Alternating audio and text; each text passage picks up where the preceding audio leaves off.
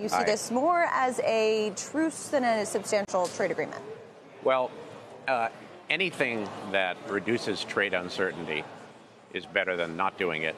And so this is better than doing nothing. But it's not a serious agreement. What really happened here? The next round of tariffs was deferred. We don't know for how long. The Chinese agreed to buy a rather modest amount of U.S. agricultural products. We don't know over what period. And we also know that it hasn't been finally agreed. So it's not, as Larry Summers just said very ably, it's not really a serious agreement. I would add, though, that it's consistent with the discussions that we've had on this show a few times in recent months, because I tried to observe that the president would not go into an election year with a full-blown trade dispute or war with China, and he wouldn't do that because he wouldn't want the downward pressure on the economy that has been creating and would be continuing to create, and he wouldn't do it because it isn't consistent with his self-styled deal-maker image. So I remember coming here and saying a couple of times there would be some type of papered-over interim agreement, and that's what we just saw. Do you think we get more than this, though? Does that satisfy his deal-maker persona ahead of the election, or is this kind of what we can expect going into 2020? I don't know whether they will be able to do more than this. Probably unlikely, because do you see any structural reform here?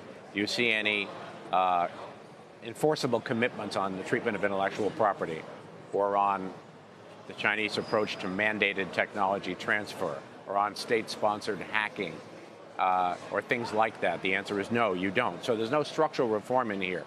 And I think that the two sides are very, very long way from that. In fact, I'm pretty pessimistic that that's actually going to happen anytime soon. So whether the president has another little deal up his sleeve between now and the election, I don't know, it wouldn't surprise me, but not a big one.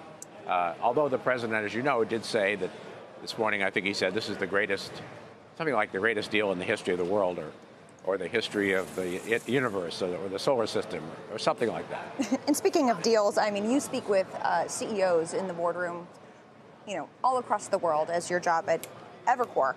There was a new report by Baker McKinsey which said that M&A value will slump globally from $2.8 trillion in 2019 to $2.1 trillion in 2020. A lot of that is blamed on the uncertainty as it relates to the trade war. So do you see agreements like this in principle as being enough to lift that uncertainty and create more M&A into 2020? Well, first of all, I think the fundamentals that drive M&A volumes remain pretty good. Ultra-low interest rates, robust credit availability, high equity valuations, and at least in the United States, good levels of business confidence. The United States remains the strongest M&A market in the world. So I don't think the trade uncertainty is the biggest reason or a huge dark cloud over M&A volumes. I think there's a lot of other aspects of uncertainty. I mean, other than the U.S. and other than China and, say, Australia, the world is slowing down, as the incoming chief of the IMF just observed in her maiden speech. And that's not positive.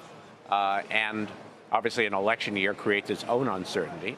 And there'll be a lot of continuous debate about that. But I think the fundamentals remain pretty good. And volumes are off a little, as you say, but they're not off dramatically. So we'll see. Are tariffs here to stay, the ones that are in place right now? Because if they are, and we should hunker down for them to be here for the longer term, and you see potentially more companies making more plans to shift their supply chains permanently, it seems like there is some certainty in that. Well, I think one of the real problems that's on the horizon is whether the world is going to evolve into two technology spheres, so to speak. China and its immediate allies and the rest of the world, and that on the U.S. side and the Western side, there'll have to be complete independence from China from a supply chain point of view and other points of view. I fear that that's the way we're headed, and the Huawei dispute really illustrates that. I hope we aren't, but I think we may be headed there, and that would be negative. Finally, Roger, a couple tactical calls from analysts today, macro strategists saying cyclical stocks could do well at the end of the year. Reason I'm asking is it's based on finally a little crack in the dollar as we get close to year end. Do you think that's possible? Well, I think it's possible, but for a slightly different reason. We're in the third, what our economist Ed Hyman calls mini recession since 2010. We had one in 2013, a slowdown. We had one in 2017. We're having one now. But it isn't likely to lead to a recession, and we may see a little pickup on growth. And you can see the yield curve perhaps signifying a pickup and certain other things. So I think there may be a pickup toward the end of the year. I'm not sure the dollar is a big factor in that, but we may see that pickup nevertheless.